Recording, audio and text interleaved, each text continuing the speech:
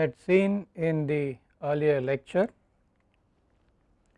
how the idea of inductance is used in order to derive an expression for the force that is exerted.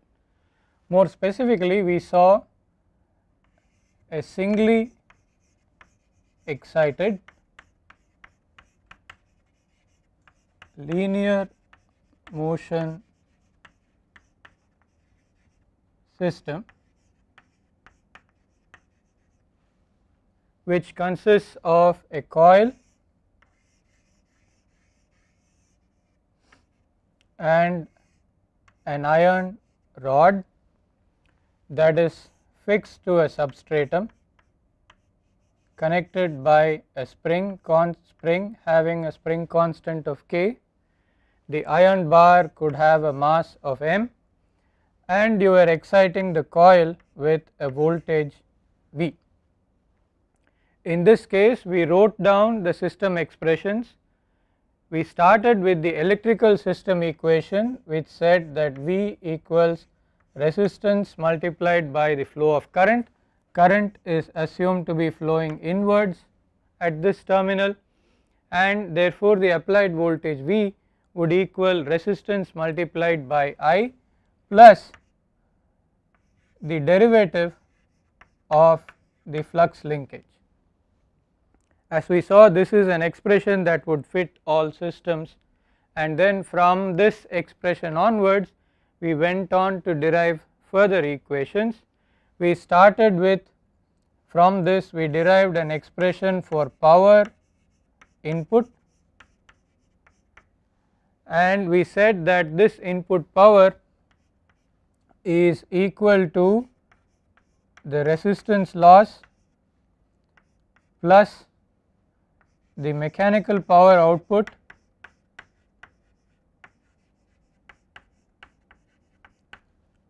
plus the rate of change of field energy,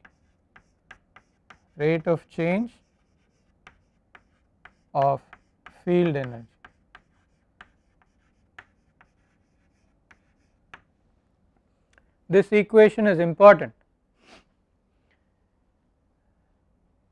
and from this we wrote down, if you get the input electrical power if you write Vi, and then this was equal to I multiplied by this expression, and then we wrote down that the rate of change of field energy is nothing but the derivative of the field energy, which we wrote down as half Li square if it is a magnetically linear system. This is valid for a magnetically linear system, which means systems where the BH curve is a simple slope. And then from this we identified the mechanical output power as, let me call that as P mechanical, that is half I square dl by dt, from which we identified that the force that is exerted is equal to half of I square dl by dx. And from this we see that the developed force, it depends on the rate at which inductance is going to change with respect to x. That means if you had said that this was the origin of the bar beginning to move, this is x equal to 0, and then the bar moves in the direction of x, the expression for the developed force says that force is going to act along the direction of increasing x. So, if this is the force, this is the direction in which it acts, and this is greater than 0 would also mean that dl by dx is greater than 0. That means that as x increases, the inductance increases, which definitely is true. If the bar moves inside, the inductance as seen by this input will increase. Now all this can be obtained from this, and then if you want to find out how this bar is going to move, you write the mechanical equation. If you call this force as Fe, then Fe minus k times x because of the attached spring, this must be equal to mass of this multiplied by the acceleration, which is then d square x by dt square. We had seen this in the last class, so this is just to remind ourselves what we have done. Now this is not just an imaginary a hypothetical system, this is really used in applications. There are equipment known as solenoid valves, solenoid switches, which work based on this idea. For example, if you take a solenoid switch, then it would look like this. You have a cylindrical iron structure in the center of which there would be a hole passing through the cylinder, and around this central hole you then have coils that are wound,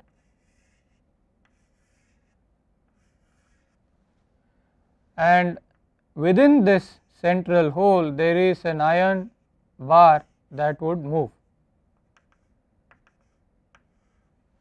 So if you now energize this, allow some flow of current into this, this bar would be forced inwards, would be drawn inwards, and you can attach a spring here which will arrest the movement, so it would move down against the spring force.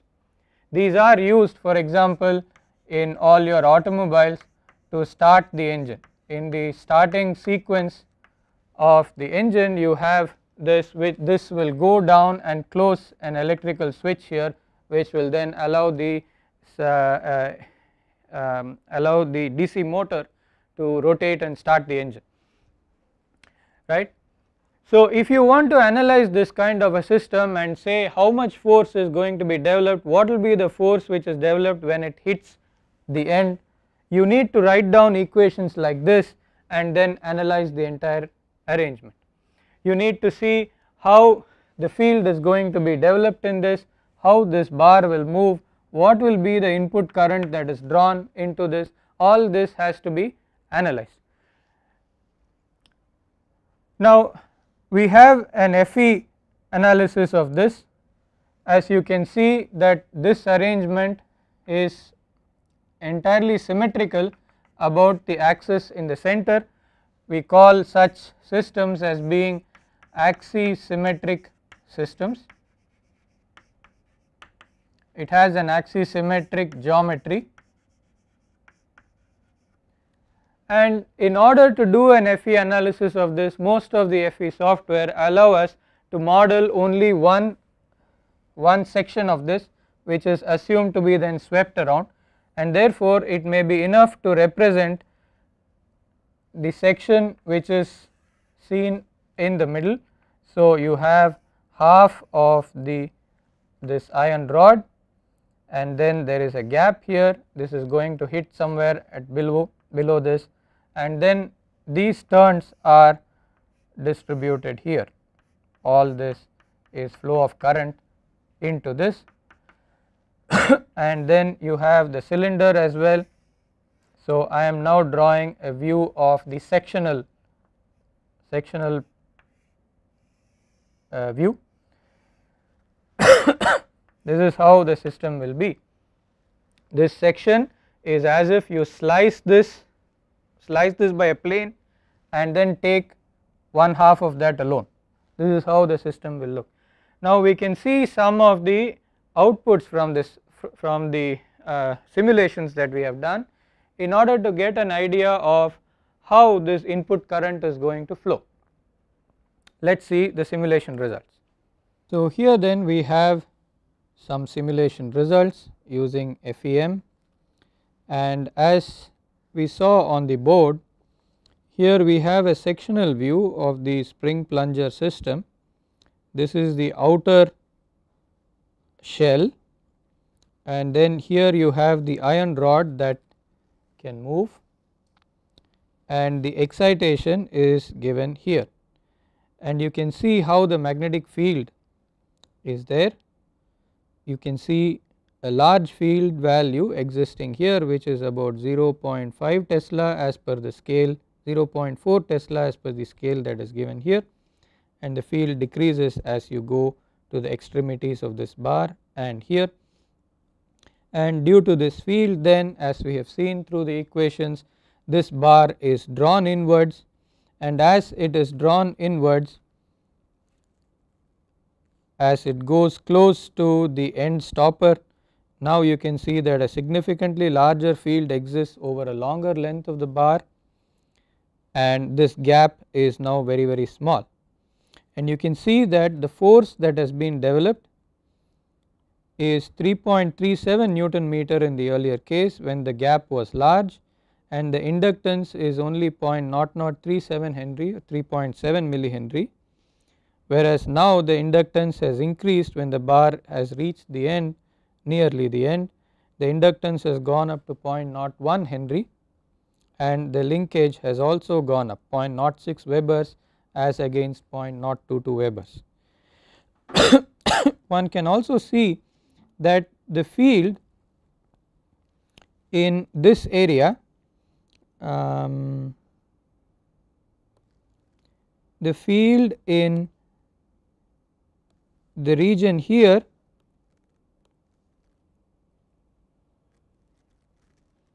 is bending out of the air gap. It is not really flowing straight along this, but you find all kinds of field lines that are going out, whereas here you do not see that effect. Field lines are going straight from the bar onto the other level, right. This kind of effect where the field lines move out of the ordinary route, these are called, this behavior is called as fringing. This happens if the air gap is large. You can see, for example, in this case also the air gap here is pretty large, and you can see many of the field lines going through other routes and not really through this iron bar directly onto this plane below. Here again you can see field lines going outwards. The analytical expressions that we wrote for inductance, for example, in the earlier lectures we wrote that inductance is then some mu into n squared into area divided by the length of the ion path or length of the air gap path. All these are valid when the air gap, if there is an air gap, the air gap is small. If the air gap is small, then all the field lines that go through this iron bar cross the air gap and get into the other area, and not many lines flow through in the other way. But if the air gap is large, then the field is more distributed, and it is very difficult to find out what the inductance exactly is. Your hand calculations will not match the actual inductance that you get. So this shows how the force is there, and we have seen from the expressions that the force is given by half I squared into dl by dx, and as this bar approaches the as the air gap becomes very small, dl by dx also becomes very large, and therefore the force developed is significantly higher than in the earlier case of 3.37 Newton meter. Now all this is an analysis of how the field plot is going to look when this iron bar is at different locations. This is not going to say, for example, how much flow of current is going to be there, how fast the bar will move, right, and how long it will take for the iron bar from beginning this position all the way to travel to this position, how long is it going to take. All these are not shown by this figure. For that we have to do a simulation. We have to solve all these equations that we have written down earlier by some means. These are normally difficult to solve by hand, so you have to take recourse to some kind of simulation software in order to solve these equations. And if you do that, here you can see the results of how this works. This line that is in green shows the displacement x beginning from 0. So, if you let x equal to 0 be somewhere there, in fact that distance is about 1.5 inches that is considered here, and then energize the system. We have looked at initial, or to put it the other way, the initial distance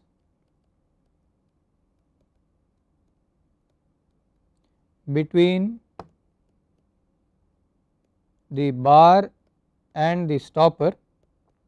Stopper is when the bar goes and hits in the end. This distance is 1.5 inches, and we are supplying a DC voltage equal to 12 volt, right, and the resistance of the coil is 2 ohms. Now with this one can see how the simulation has happened. The energization happens at this instant at t equal to 1 second. Until then the DC supply is not switched on, and you can see that the initial input current drawn is equal to 0. No current flows obviously before you switch it on. As soon as you switch it on, this bar is fairly far away from the rest of the system, and therefore the inductance is very small.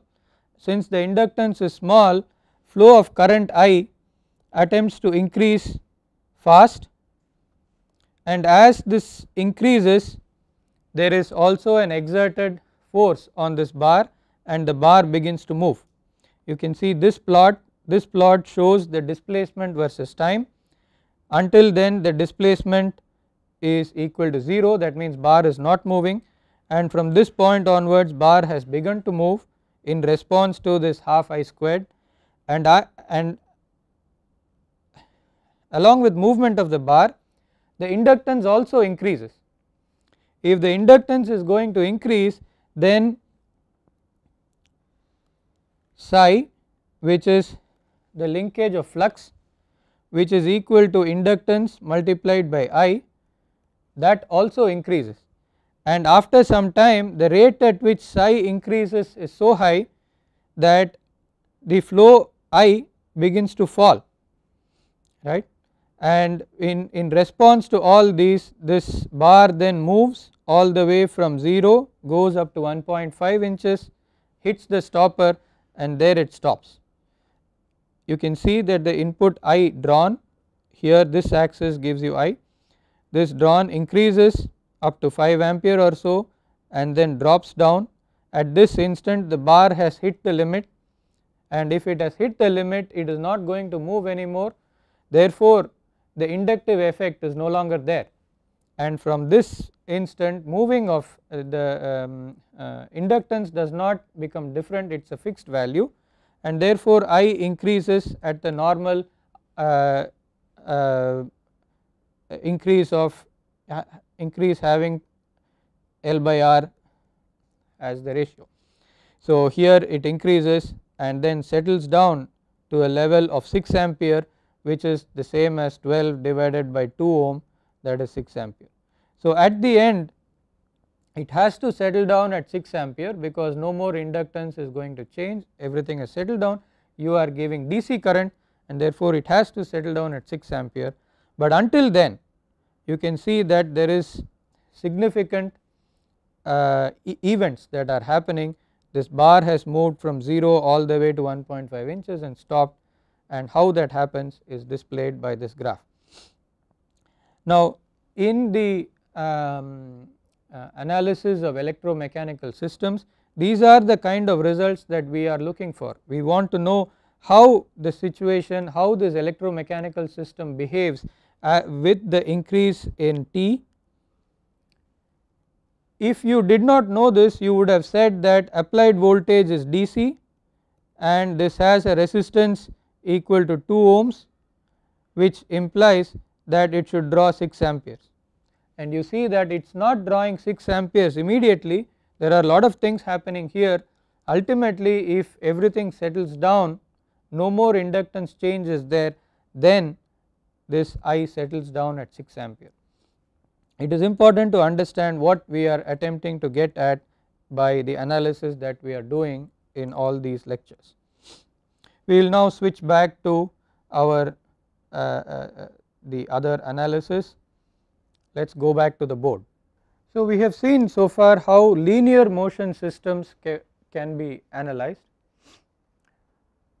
They have application value by themselves, but we will now move on to rotational systems.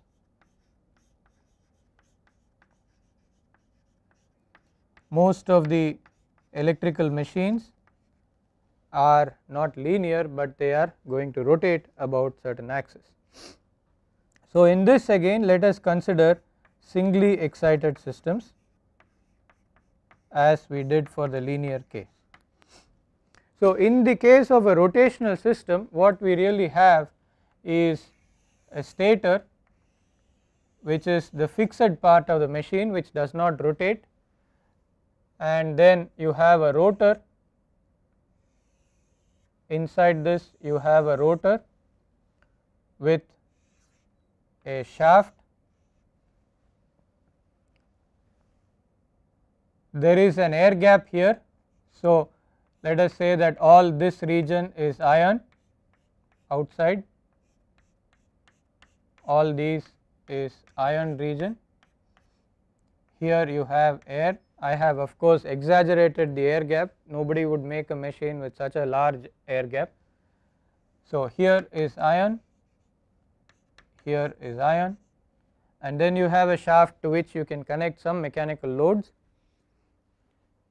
This is the kind of system that we would have, and we want to know how to analyze or represent this behavior of the system as an equation. And we say that there is an excitation mechanism, there is a wire loop that goes here. So, one must understand what this figure represents. This is generally called as a slot in machines. Of course, you would have seen all that at the UG machines course, and this is really a structure that is cylindrical, and we are taking a section of the cylinder, right, and this is how it looks. Let us say it has one coil which starts as one coil side here, goes along the length of the machine, completes on the other side, and then comes back here. Maybe it has several turns as well. Finally, you get one terminal here and another terminal here. What we want to see is how this system is going to behave when you give an electrical input across these two terminals. So, again we write the same equations. The applied voltage V across these two terminals can be written as R into I plus P times psi, and then input power is Vi equal to I squared R plus I into P of psi, and we know that input power has to be equal to the same ways in which it is then consumed. You have a resistive loss component, you have a mechanical power output, hopefully it is there, and then you can have a rate of change of field energy. And in this system also, because we are considering a linear magnetic system so far, we can write field energy, let us denote that by Wf. Wf is then simply equal to half Li squared and we are seeing that the expression development is the same as what we had done earlier, and therefore we expect to land up with a similar result, that mechanical power is equal to half of I squared dl by dt, which can now be written as, because this is a system that is going to rotate, then you can write this as half of I square dl by d theta into d theta by dt. Now d theta by dt is nothing but angular velocity. So this is angular velocity, and if you say mechanical output is something multiplied by angular velocity, then this something has to be torque. Therefore we can write that in the rotational system torque is equal to half I squared dl by d theta.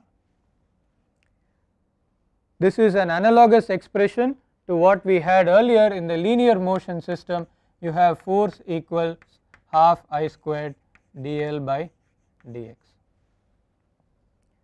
Now since you have I squared here, it means that whether you excite the system with plus here and minus here, or you reverse it and say plus here and minus here, it is immaterial as far as this expression goes, because you have I squared. So whether this current is greater than 0 or less than 0 where it is coming out, the developed torque will always be greater than 0. But looking at this expression and looking at the geometry that we have drawn here, it would be interesting to note that the inductance in a linear magnetic system, the inductance is a function of geometry.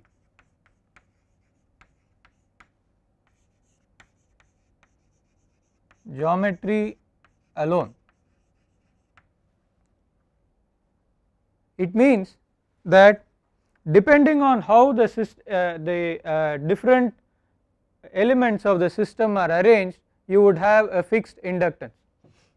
In the earlier case we saw that if you have, let us look at the system here, we saw in the simulation also, if the bar was at a certain height you have some inductance, and if the bar moves down the inductance increases, and it is therefore only dependent on where the bar is. Once you fix the position of the bar, the inductance is fixed. In the system here, the inductance, if at all you say that it is half I squared dl by d theta, how can angle undergo a change? Angle can undergo a change if the rotor is now going to rotate. If the rotor undergoes a rotation, then the angle of the rotor undergoes a change, and we are going to look at how the inductance of this is going to change if the rotor is going to rotate. But here if you look at it, irrespective of how the rotor is going to be turned, what is the angular location of the rotor, the system geometry does not change. As far as this loop is concerned, because the rotor is completely fully cylindrical, it will not be able to make out the difference between the rotor at some angle and the rotor having rotated to another angle, and therefore in this case dl by d theta is really 0, and therefore you do not expect this system to rotate at all. On the other hand, if you have a rotor that looks slightly different, let us say that the rotor is not fully cylindrical like this, but it looks like this.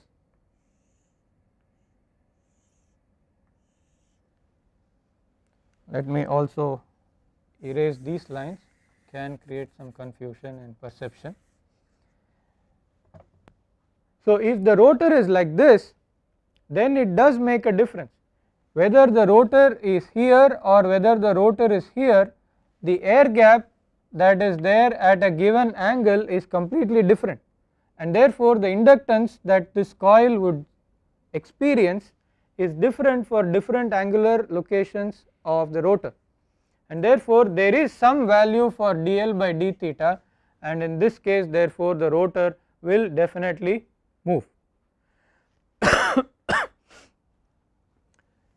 It is therefore important that inductance, some inductance changes with respect to rotor position.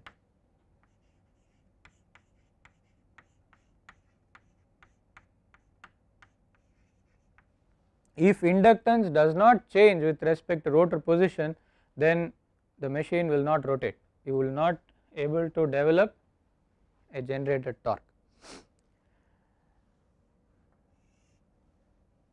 However, one can now look at a system where the rotor, incidentally this kind of rotor is called as a salient pole rotor, salient pole rotor.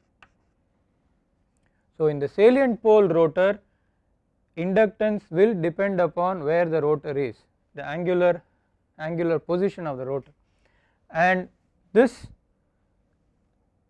the generated electromagnetic torque, which depends purely on the variation of inductance, right, is then called as a reluctance torque. Reluctance torque exists in systems where inductance is going to change, the inductance in the sense self inductance changes with the angle of the rotor. On the other hand, if you have systems which are cylindrical, where the rotor is also a cylinder, please note that what we are drawing is a section of the machine. The machine is a cylinder and we are taking a section and we are viewing that section end on. So, this is the axis of the machine. So, if you have a system like this and you intend to have it rotating, then you need to put one more coil at least here. You need to therefore have some slots. It is difficult to have a coil when there is no slot, it has to be housed somewhere. So, there would be a slot and then you have a coil that is running through this. Now, we can look at whether this system will be able to move. Earlier we said that when this is not there, it is purely a cylindrical arrangement, no torque is developed, but now will it be able to move? Let us see whether this will move. So, in order to derive an expression in this case, again we have to write down equations, and we start with the familiar equations that we had written earlier.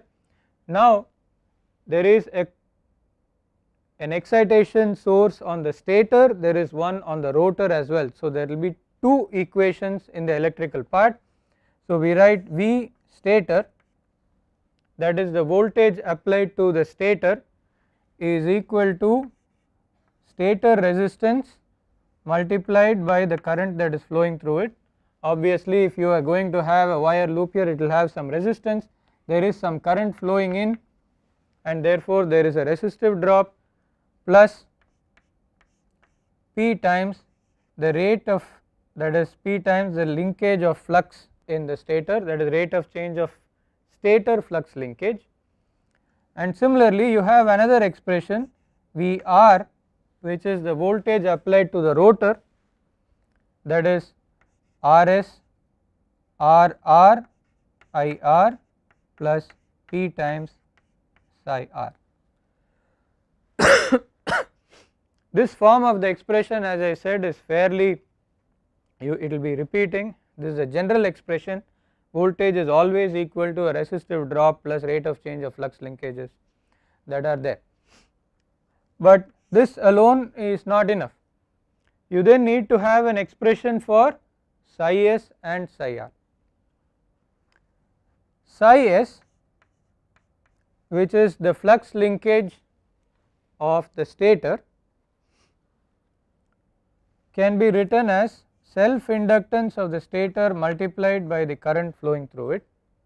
Again we are assuming a magnetically linear system, but the linkages will not be just the result of flow of current in the stator alone. There can be flux linkages here when there is current flowing in the rotor as well. Therefore, there is a mutual flux linkage between the two, and therefore it is a mutual inductance between the stator and rotor multiplied by the current IR. And similarly you write an expression for psi r, which is the flux linkage for the coil in the rotor, that is then LR multiplied by IR plus MSR multiplied by IS. So these are the expressions that need to be substituted for psi s and psi r here. So far the procedure is the same as what we had done in the linear motion case, and in the singly excited case we wrote the expression for the applied voltage as V Ri plus P psi, but there are two voltages now, so you have two equations, and psi is not just one, there are two psi's, flux linkage for the stator and the rotor, and therefore you have both of them. The next stage is to find out how much input we are giving, V into I. Here again there is one stator coil, one rotor coil, therefore total power input, the total power input will then be given by Vs into Is plus Vr into IR. That is the net power. You are giving some power to the rotor, you are giving some power to the stator as well, and this power has to be then equal to the resistance loss in the machine plus the rate of change of magnetic field energy plus the mechanical output power. If we expand this, this is then equal to Is square into Rs plus Is into P times psi s plus IR square into Rr plus IR into P times psi r. This is what we said must be equal to resistance loss plus P mechanical plus rate of change of field energy, so dWf by dt. The resistive loss, as is usual, is easy to identify. It is I squared R here and I squared R here, that is the resistive loss component, and therefore this term plus that term must equal mechanical power plus d psi by dt. Now the question is, how do you find out what is the expression for field energy? In this case we said that field energy is simply half Li squared, but then there was only one excitation system, a single coil that was there on the stator, and therefore it is simply half Li squared. But now you have a coil on the rotor and you have a coil on the stator, so we need to derive an expression for the field energy in a multiple coil system.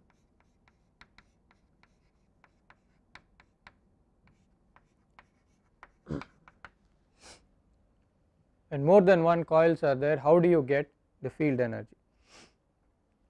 Once we get that, we will be able to put it in and solve that expression. We will do that in the next lecture. So in this lecture what we have seen is that we started with the singly excited system and reviewed how the force expression is obtained, and we have seen physical examples of how this expression could be of use. It can be used to design electromagnetic equipment, and from the linear system we went into the system where you have a rotational movement. The rotational systems are by far the most frequently used, and in the case of rotational systems we saw why a singly excited system with a cylindrical rotor is not likely to move at all. You need some kind of saliency in order that you get it moving, and it is important to remember that inductance is a function of the geometry of the system. If the geometry is going to change, then the inductance will change, and again it is important to remember it is a function of the geometry alone if it is a magnetically linear system, and that is what we are looking at. And inductance changes with the rotor position means that there is going to be a generated electromagnetic torque. In the next case, we need to derive the expression for the field energy and substitute it here. We will see that in the next lecture, and for this lecture we will close.